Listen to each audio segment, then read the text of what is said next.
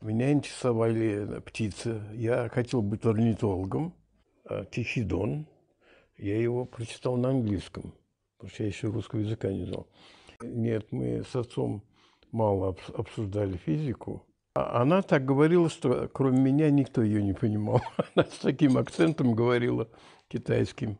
Когда я приехал в Дубну, 2 недели я думал, господи, кошмар, как тихо и спокойно, а потом понял, как мне повезло.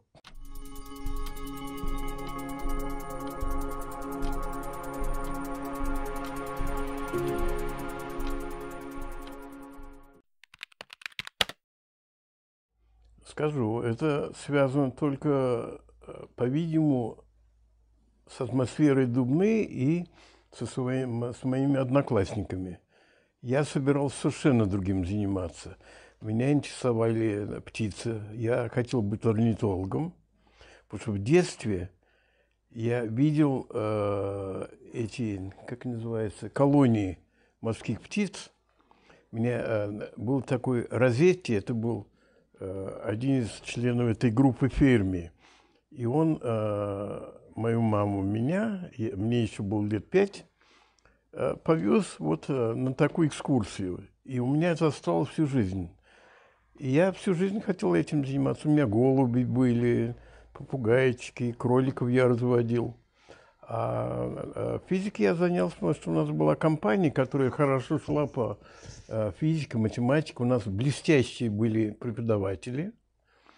И поэтому как-то мы в компании пошли на физфак. Физик была Татьяна Дмитриевна Чельцова. Она потом работала в МИРЭА. И долгое время она думала, что мы ее осуждаем, что она ушла из школы, пока мы ей прямо не сказали, что ничего подобного. Вот. Математика у нас была Вера Витальевна, вот забыл фамилию, неважно. Тоже блестящий математик. У нее был один недостаток, что она любила только тех, кому нравилась математика. И эта компания, ну я в этой компании был, нам было очень хорошо с ней. А тех, кто не любил математику, она... Вот. Нет, в Дубне нам очень повезло с учителями. Учитель по русскому и литературе была Глазова Джемна Александровна. А мы были ее первым классом, который она пришла, и мы в 8 классе попали к ней. И у нас установились прямо дружеские взаимоотношения. И она, например, меня, во всяком случае, научила писать, записывать лекции, что мне очень помогло уже в университете. Потом она... Нет, ну, в общем, блестящие, у меня другого слова нет. В те времена слова «репетитор» не существовало. Когда я кончал школу, единственное бывало, но это не называлось репетиторством, это называлось занятие по языку. Вот язык, так же, как музыку, допустим, в музыкальную школу ходили, ну и ходили к преподавателю учить английский язык какие-то. А слово «репетитор» возникло уже, по-моему, значительно позже. Я уже работал, это 70-е годы. Мы обсуждали, с отцом куда лучше, так? Решили сначала МИФИ. Я поехал в МИФИ. Там надо было анкету заполнять, где было написано родственники за границей, кто чем занимается. Я не мог бы такое заполнить. Я поехал в МГУ.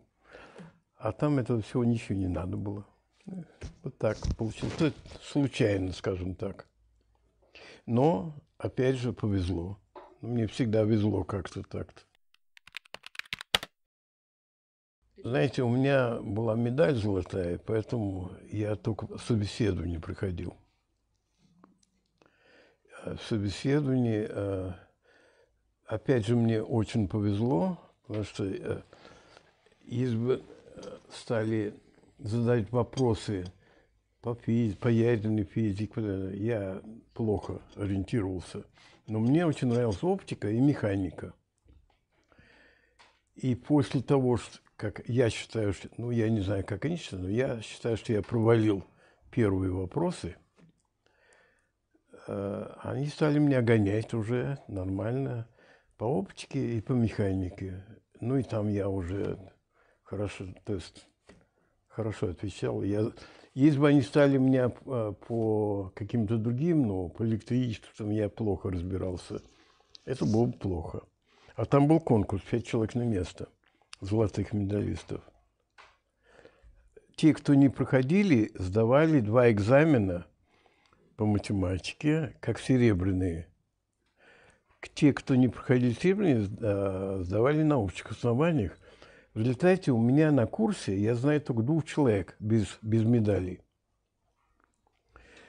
Один был в нашей группе, ну, так нормально учился. Я не знаю, чем кончился. Мы не близкие друзья были. А другая была вот Марина Жильдович, дочь Жильдовича. У нее не было медали, но она была блестящий физик, математик. То есть она на очень высоком уровне была. Я даже не могу вспомнить. Это все были более-менее одинаковые. И надо сказать, что первые 2 курса я все время думал, как нам повезло в школе с Татьяной Дмитриевной Чельцовой. Потому что потом мы поняли, что те тоже были хорошими преподавателями. Но пока, знаешь, что молодые все критикуют. И я считал, что намного ниже. А собирался я заниматься, я пошел на эту кафедру, электронные явления и термоядерные реакции. Я хотел на токамаке работать, ну, этим заниматься.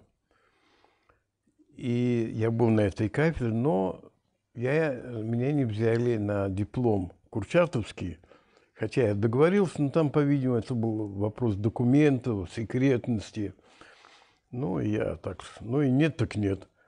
В результате я в Дубну поехал, ну и я считаю, что мне повезло. В Дубне я доволен, то есть я считаю, что мне повезло. Хотя... Почему? Почему? Ну, что нравится. И город, и институт. Ну, город... Я хотел в Курчатовский, а там, знаете, надо было добираться через Сокол.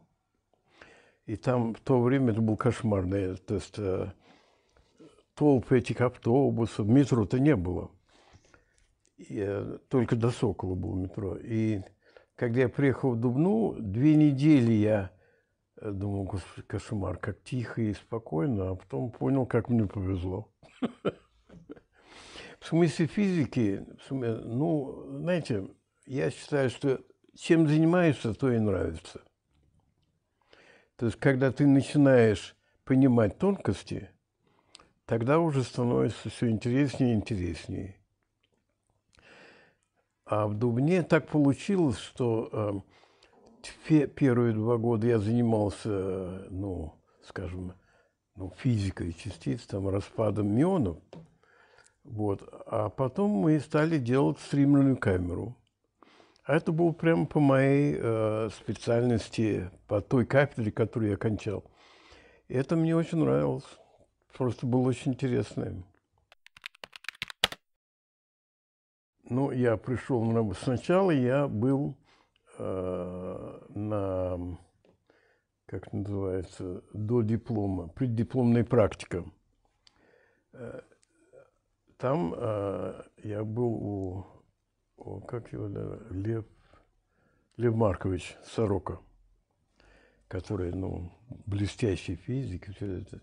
Но он меня посадил в библиотеку решать задачи по квантовой механике. А я психологически не готов был. Я не теоретик. Мне хотелось быть в группе с людьми, там что-то делать. руками и так далее. И я ушел, мы с ним расстались. Оба были довольны, кстати. Вот. И я попал к Суляеву. И там была группа, с которой я до конца и работал с ними. И это было очень хорошо. И началось это, я помню, у нас был сеанс 3 недели. Конечно, это кошмарная работа. Очень интересная, но нет, дело в том, что в течение 3 недель было так, 10 часов спишь, 10 работаешь. Когда твои 10 часов сна приходят на ночь, ну, это хорошо. А днем, значит, ты фактически не спишь. К концу вымотанные были совершенно. Ну, конечно, это интересно было. Вот я хорошо помню, все это было на позатроне. И магнит, в котором была установка, это тот самый магнит, в котором мы потом работали, вот стримерную камеру ставили. То есть прямо продолжение, скажем. Первые 10 лет, когда мы сделали стримерную камеру, новый режим работы, и поняли физику, там очень симпатичная физика. И ну, это была очень интересная работа. И так, золотое время. И долго мы фактически работали вдвоем с Кулюкиным над этим именно. И результат была статья, в которой у нас всего 4 авторов, 4 автора. Щербаков, Кулюкин, Поломкин и я. И ну, все английские тексты, ясно, что мои. И я предложил послать в НИМ. Это международный журнал. А начальник Щербаков говорит: нет, пошлем ПТ, прибор техники эксперимент. Результат был очень интересный. В один и тот же день пришел ответ из 2 журналов, потому что я настоял на ним, потому что всю эту работу делал я. Я переводил, готовил статью. И текст тоже. И в один и тот же день пришел ответ из обоих. 2 ответа. Из ПТ ответ был такой, что это представляет интерес только для очень узких специалистов, и мы публиковать не можем, но предлагаем депонировать. А из НИМа пришел ответ: большое спасибо за интересные, да, публикуем. И немедленно они тут же опубликовали. Сразу же. Мы даже, я даже не занимался этим рецензиями, мне не пришло. Просто сразу же было опубликовано. И это было здорово, конечно. К сожалению, я потерял эти 2. То есть они исчезли куда-то, 2 эти ответа. Ну, вот так. Ну, а потом уже мы создавали это уже, спасибо Щербакову, начальнику. То есть у меня много к нему критики, но это факт, что все, что мы делали тогда и потом, это благодаря ему. И мы делали установку, ну и стали работать. Тогда я переключился стал изучать Фортран, программирование.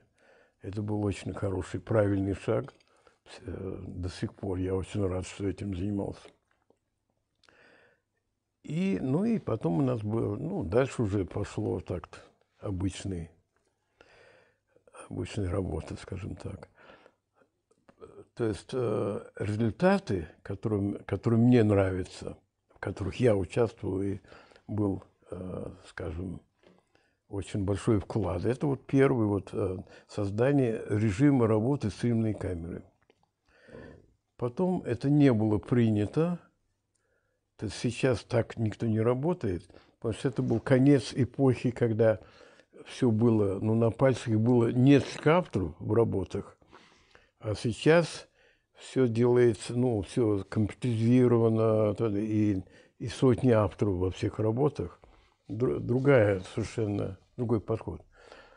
А следующее, уже уже в этом столетии у нас был эксперимент на нашем же ускорителе, где мы, много интересных результатов там доволен, скажем так. Очень полезно и здорово было, вот когда я пришел на диплом, в группе было 2 человека, с которыми я всегда все обсуждал. Это Цупко-Ситников и Фоломкин. Вот с ними было всегда очень здорово. И Фоломкин, то есть мы работали с ним, но до его кончины, к сожалению, его кончины. Он, конечно, умница, как физик. Вот он мне очень много помог. С Кулюкиным мы просто работали вместе, это немножко другое. Вот. А дальше я не знаю, все хороши. Не могу выделить. То есть с самого начала, как только я пришел в ЛЯП, я переводил всех иностранцев, которые приезжали, до тех пор, пока вдруг не перестали. Считалось, что сейчас все знают английский. А до этого я переводил все семинары иностранцев. Не синхронные. Не синхронные. И самый интересный семинар, это я помню, была мадам Ву, знаменитая физик американская. Но она одета по-китайски была. И мне очень понравилось, потому что это был единственный раз, когда никто в зале не мешался. Потому что все же физики, и я перевожу, а меня часто поправляли. И мне приходилось говорить, я перевожу, чтобы вы поняли. Если вы поняли, все, я все равно изменить не могу. Давайте вот не мешайте работать. А она так говорила, что кроме меня никто ее не понимал. Она с таким акцентом говорила китайским, на английском. Вот. Но я это все время перевел, а потом начались синхронные переводы конференций. И, вначале, кстати, я хорошо помню, как я выходил из кабинки, красный, уставший, потому что сейчас у меня полностью пропало. Если я не успеваю, я говорю, я не понял, извините, иду дальше. А в те времена это была тяжелая работа.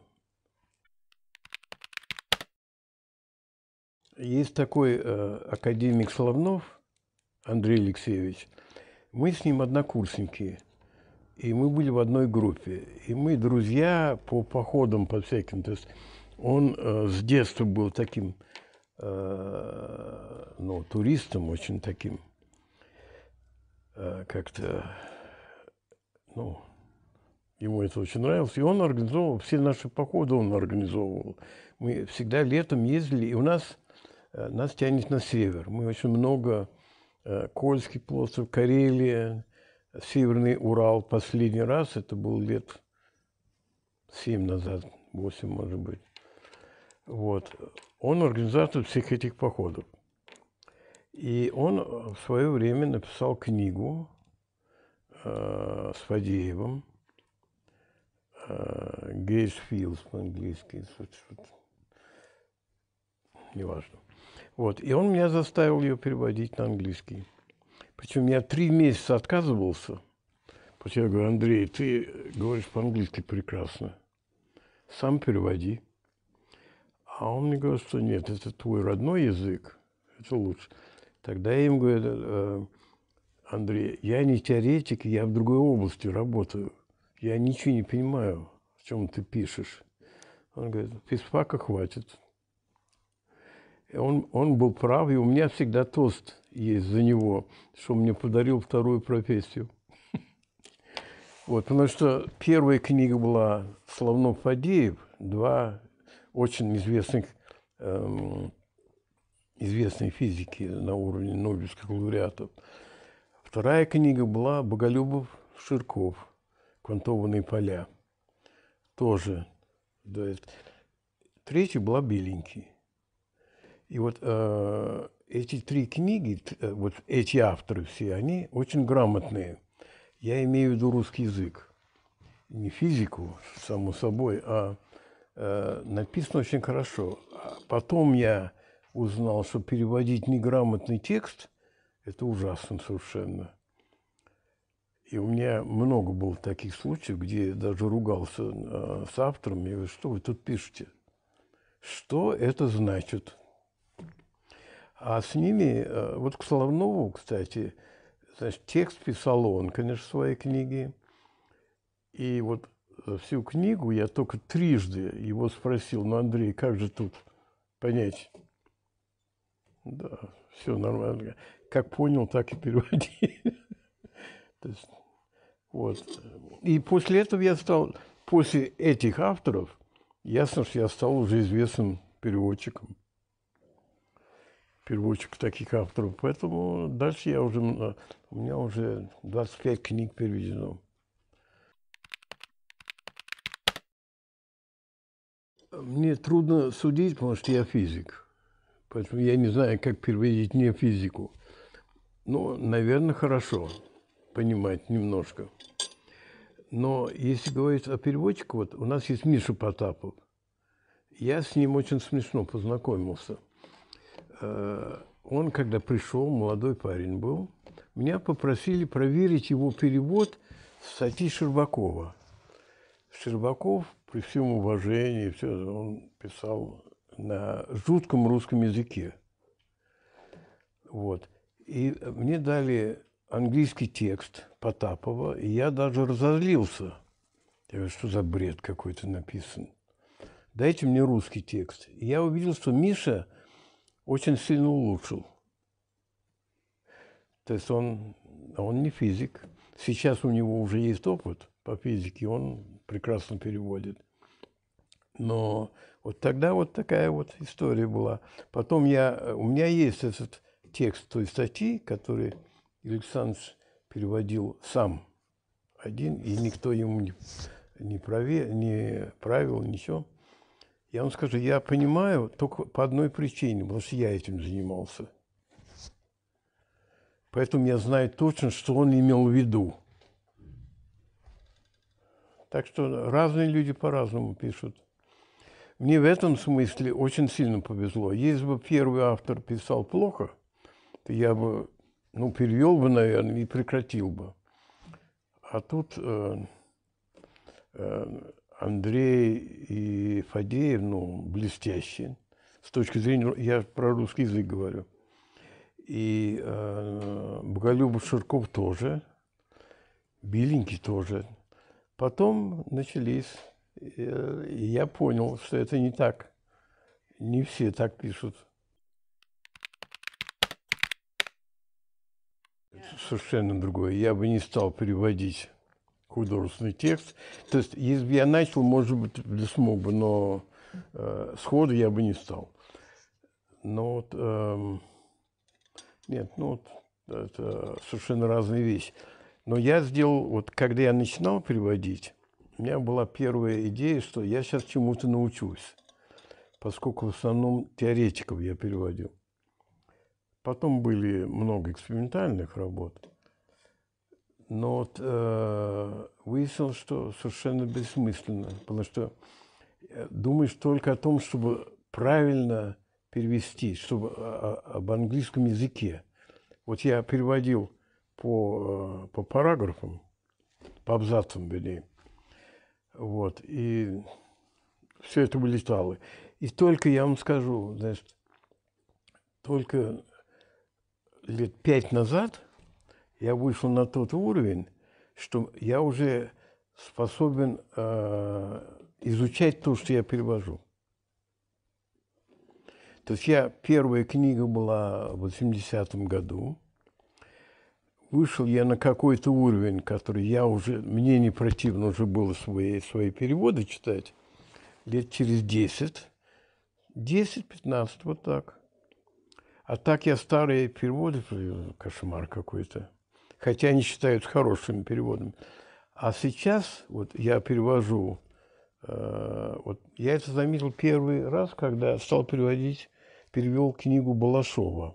Есть профессор Балашов в университете.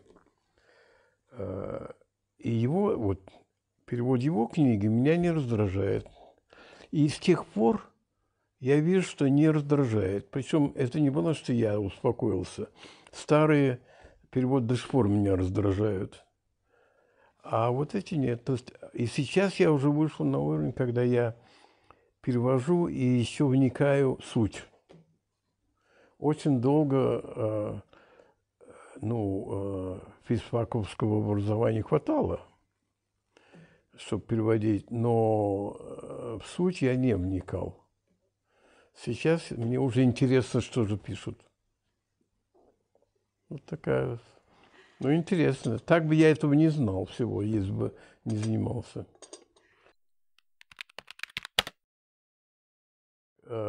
Скажем так, у него была своя компания, у меня своя была. Но в его компании, конечно, были выдающиеся люди. Ну, Мигдал, Капица Сергей Петрович, Виктор Суетин, блестящий инженер из Курчатовского. Я только один раз был в их компании. Это у нас было дома. И там, значит, выяснилось, что вот у них была такая компания, значит, 4 физиков, а остальные были только писатели, киношники, но я их не знаю никогда так. Они были, в принципе, я их не видел. То есть я один раз только... нет, однажды у нас был дома никто не будет, а Куджава. Потом я узнал. То есть, когда он был, интересный человек, конечно, но только потом, много лет спустя, я уже понял, кто это такой. Один из этих, по-моему, Крылов из Кукрыниксов тоже был в компании как-то. Но, конечно, самый интересный из этой компании был Мигдал. Он удивительный человек. Кроме того, что он выдающийся физик, конечно, он отличался тем, что он очень остроумный, и за что бы он ни брался, у него было хорошо. Он в свое время, я помню, он решил заняться скульптурой и стал делать прекрасные скульптуры. Потом была мода, женская мода на какие-то заколки. И он стал такие штуки делать. И делал прекрасно. Потом он... я не одобряю водку, скажем так, но есть люди, которые напиваются и противным становятся. Мигдал, я его видел еще на конференциях, то есть дома один раз только, а вот на конференциях видел. Я видел, что если он пил что-то, он чем больше пил, тем становился симпатичнее, веселее. То есть пьяного я его никогда не видел, но он действительно... он, конечно, из всей компании, которых я видел, по-моему, он был самый интересный. Переводы очень долго, это было, скажем так, больше увлечение. А платить стали, когда я стал синхронно переводить и переводить книги. Вот. Поэтому увлечение, мы каждое лето с Андреем на байдарках плыли. Или однажды мы были в Фанских горах, это Памир-Алай. Это был очень интересный поход. Я был в связке, кстати, с Леней Блохинцевым, сын Блохинцева, брат Татьяны Дмитриевны. Он меня затащил, наверное. Но я должен честно сказать, что я не альпинист. Это мне не очень понравилось. Очень интересно было, и места были интересные. Кстати, вот воспоминания из того похода. 67-й, по-моему, год был, или 65-й, в общем, 60-е. Мы спустились с гор в Самарканд. В Самарканде у меня украли, мы там разделились и поехали втроем, вот Соловнов, Завьялов и я, поехали в Самарканд, Бухара, потом Красоводск, Баку и из Баку в Москву. Так вот, в Самарканде у меня украли паспорт. У меня были, я был в джинсах, в одном кармане сзади были деньги на всю компанию, а в другом был мой паспорт. Этот дурак, значит, вор украл у меня паспорт, потому что он выглядел больше. Я, конечно, очень расстроился, но сейчас я вспоминаю, какие времена были и как мне повезло. Я пошел в милицию. Это было очень смешно. Значит, сидит милиционер, офицер какой-то, не капитан, наверное, майор или кто-то. Я говорю, вот, понимаете, вот такое дело, я приехал в отпуск, где работаешь? Я говорю, я работаю в объединенном институте, мы здесь где работаешь? Мы здесь у вас в отпуск, у вас такие горы, ну, всякие глупости говорю. Где работаешь? Я работаю в объединенном... Это так продолжалось. Наконец мне стало смешно. То есть я не расстроился, а почему-то мне стало смешно. Я ему говорю, знаете что? Дайте я вам оставлю адрес, вдруг вам принесут мой паспорт, и вы мне отошлете. Он так обрадовался, что избавиться от меня. Потому что у него лежали газеты. Вот в одном углу на столе ничего кроме этого не было. Была газета. Он взял одну газету, так оторвал, пиши. Я написал и ушел в хорошем настроении. Потом мне прислали через месяца 5. Мне все лень было пойти поменять паспорт. Как-то меня вызвали в первый отдел. Терял паспорт? Терял.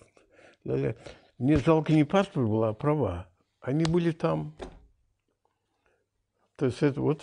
Это, видно, вор испугался, потому что у меня в паспорте написано было, что там итальянец родился в Париже. И он, наверное, испугался, думал, лучше не связывать. В общем, он подбросил где-то. Но дальше было интересно. Представляете, у меня не было ни одного документа. Мы проехали Самарканд, Бухара. В Бухаре мы ночевали, знаете как?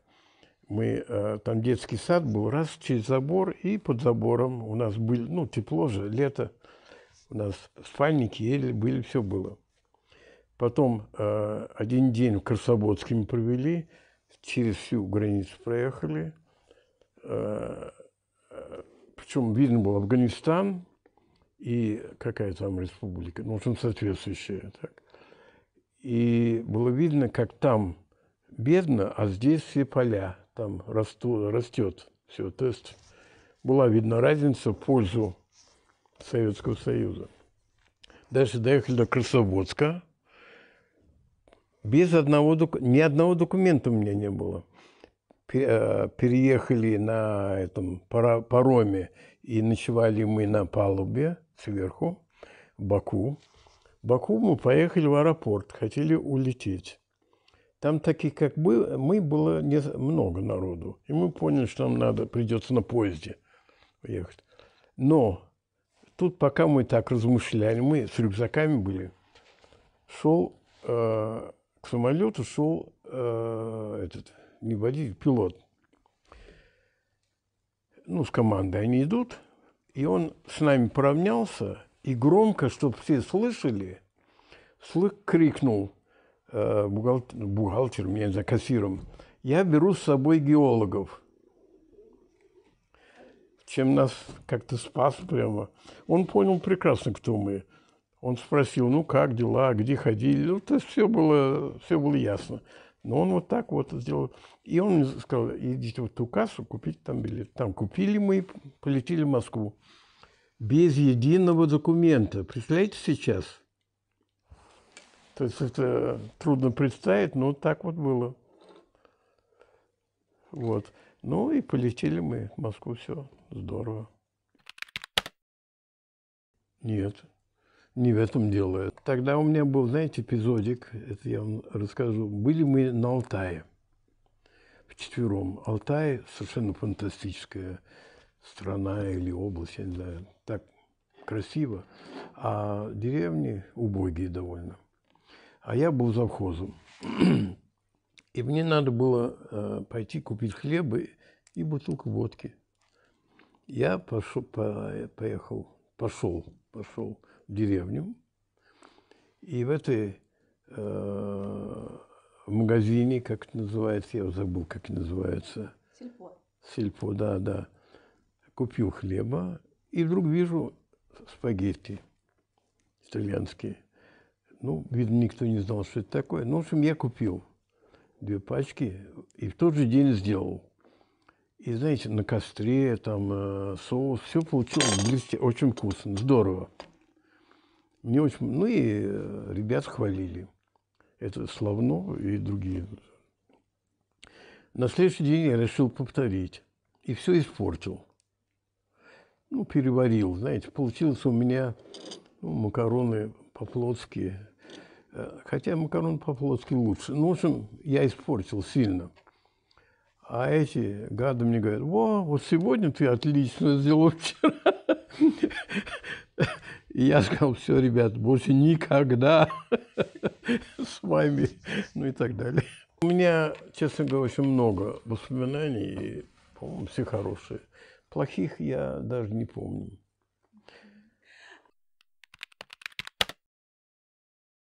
Сейчас я довольно мало читаю, потому что интернет, и я все, информацию из интернета, так?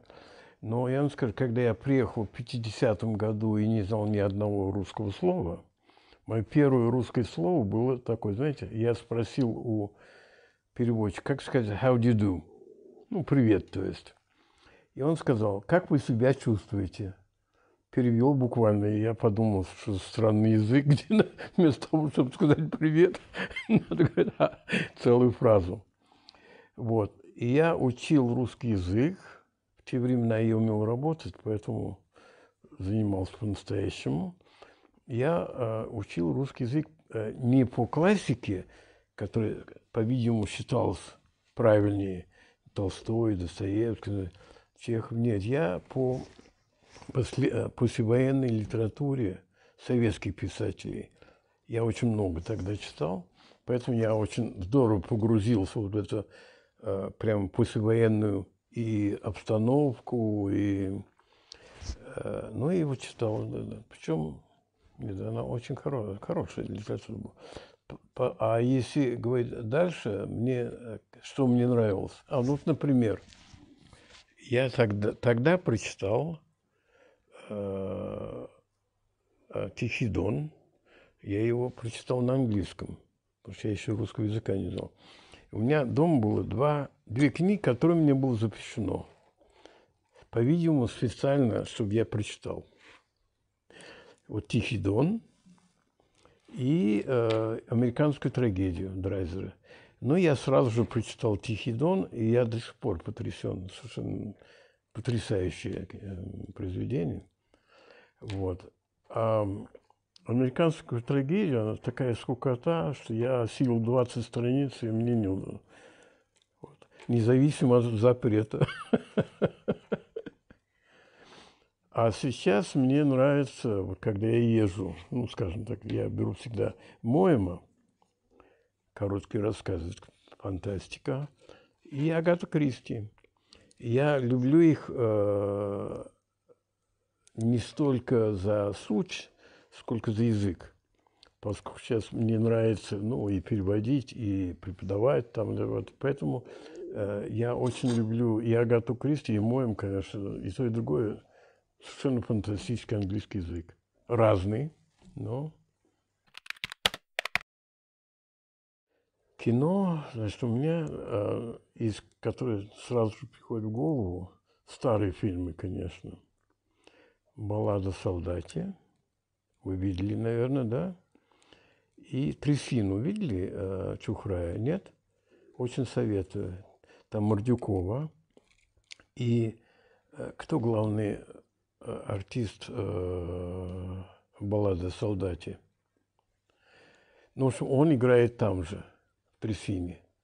Фантастический фильм, где в течение 3 часов показано, как человек очень-очень положительный, но из-за своих слабостей становится нехорошим человеком. Там просто очень здорово. Причем его показали, в Дубне он был 1 день всего. И не показывали. И я его увидел, знаете где? На Урале. Мы ездили кататься на горных лыжах, и там была некоторая деревушка, где были подъемники, вот мы там катались. И там показали этот фильм. Ну, была установка такая, что надо было менять кассеты. То есть долго шло так. Ну, это действительно. Ну, дальше, конечно, все фильмы Рязанова. «Гараж» потрясающий. Ну и так далее. Нет, фильмов много. Если утром я дома, мне нравится сериал, сейчас вы будете смеяться, этот «Морские дьяволы». А знаете, за что? Там ничего особого. Там, но его снимали, по-видимому, ну, на севере точно. И там очень красивые места, которые я знаю. И там, когда гоняются за шпионами по красивым местам, мне знакомым, это мне нравится. Нет, ну так, как-то вышло из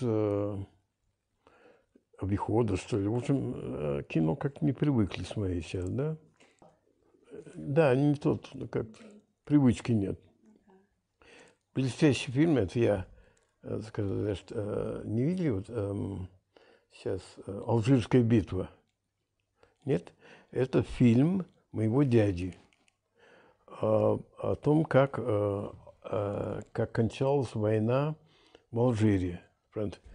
Фильм, он получил Венецианского льва, то есть он был очень известен, и он снят в 67-65 году, а когда он умер, лет 5 назад, показывали по телевидению, ну, везде, вот в Италии, а я был как раз тогда в Италии, и как будто он снят сегодня. Совершенно потрясающий фильм. Советую. «Алжирская битва», она есть на русском языке. Вот. Ну, как, а другие фильмы, ну, не знаю. Ну, есть хорошие актеры много. Но как-то я не очень в этом не варюсь, как раньше было. Обязательно надо было сходить посмотреть фильм, да. Но четко понимать, что без работы ничего не будет. Очевидно.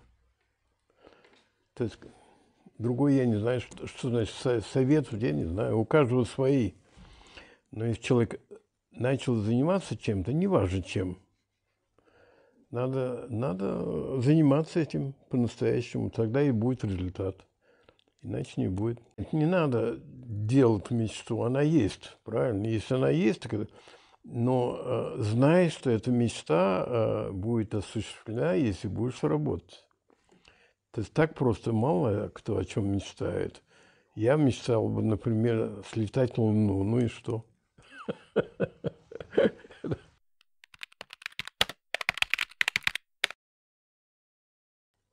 Родители как родители.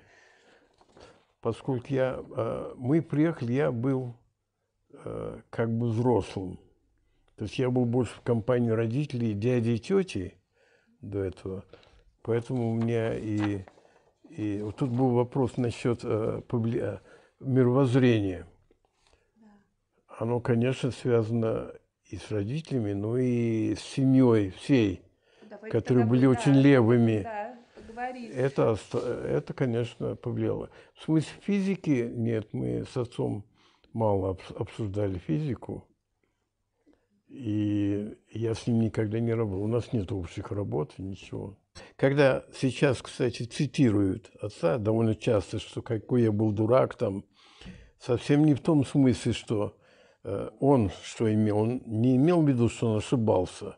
Он имел в виду, что жизнь идет, и выяснилось, что другие вещи. А все это, вернее, не все, а многие это воспринимают как, так, ах, он понял, что коммунисты идиоты, а те умные. Ничего подобного. Совсем не так. То есть он не менял своего мировоззрения. И я считаю, что это правильно. Конечно, конечно, это главное. Другое дело, надо выяснить, как это сделать.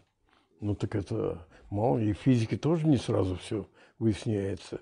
О чем ты думаешь, работаешь, потом и выясняется.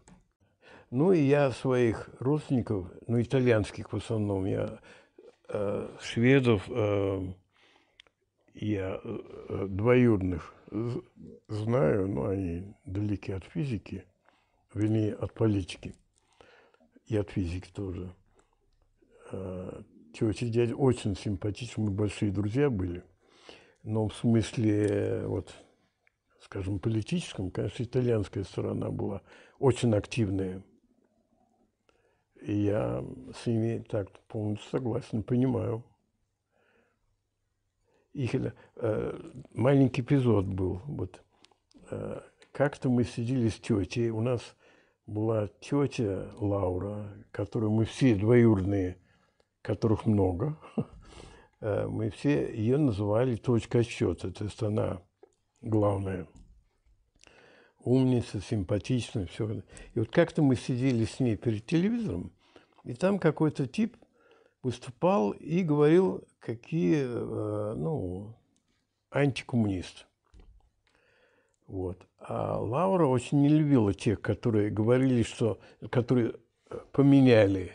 Она говорит, что, ну, мы многого не понимали, там, может так говорить, но не надо говорить, что все плохо. И вот мы сидим с ней, и она вдруг говорит, это он-то антикоммунист. Да мы с ним в 30 каком-то году в Коминтерне вместе работали. И я вдруг понял, с кем я сижу. Конечно, ну, они просто активные, активнее, скажем. Севером мне очень интересно, знаете что? Это к делу, наверное, не относится. А вот были викинги, которые были известны, что очень жестокие были. Потом, сейчас, правда, выясняется, что не совсем так, но неважно. Очень, меня интересует, когда они поменялись. Потому что сейчас в Скандинавии вроде известно, что как раз там справедливость, все, они вот гораздо больше, чем в других местах. И даже это выражение есть, скандинавский социализм. Вот. И дальше вот я тут до этого коронавируса я ездил на несколько дней в Стокгольм, чтобы, ну, поддерживать отношения с двоюродными и с другом детства, с которым мы давно, еще в 1949 году, оказались в скаутском лагере 3 недели. Я говорил по-шведски тогда. Вот. И он меня повез в новый музей, посвященный тому, как Швеция и Россия сталкивались.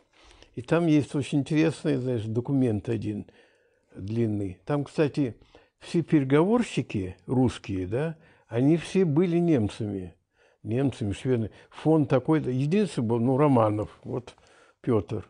Остальные все имели такие фамилии. Вот. И там интересная фраза, вот там длинное описание, и кончается эта вещь, написана так, что в этот день, когда они договорились об окне, Петр прорубил окно, в этот день закончилась одна империя, имелась в виду шведская, и родилась другая, российская. Там не сказано шведская Россия, но это так очевидно. И, по-видимому, с тех пор они как-то поменяли, не знаю. Город симпатичный, но там есть интересный очень музей. В свое время Швеция была, ну, самой сильной страной и морскими, и так далее. И они построили военный корабль. Я забыл, какие страны участвовали, там многие участвовали. И тут шведский король увидел карго, нет, надо еще палубы и поставить там пушки. Сделали. И в день, когда этот корабль спустили на воду, вышел весь Стокгольм, там 1000 людей были. И на этом конкретном месте я был, потому что там видно, прямо вся гавань видна. Вот. И этот корабль на глазах у всей уземленной публики выехал и перевернулся.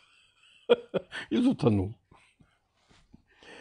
А вот дальше интересно. Значит, поскольку там главный инженер проработал всего месяца 4, признали, что он не виноват. Тот, который строил, который умер, ну, ошибся. Но не короля же обвинять. И поэтому суд принял решение, что никто не виноват. Очень симпатично. Вот это мне очень понравилось.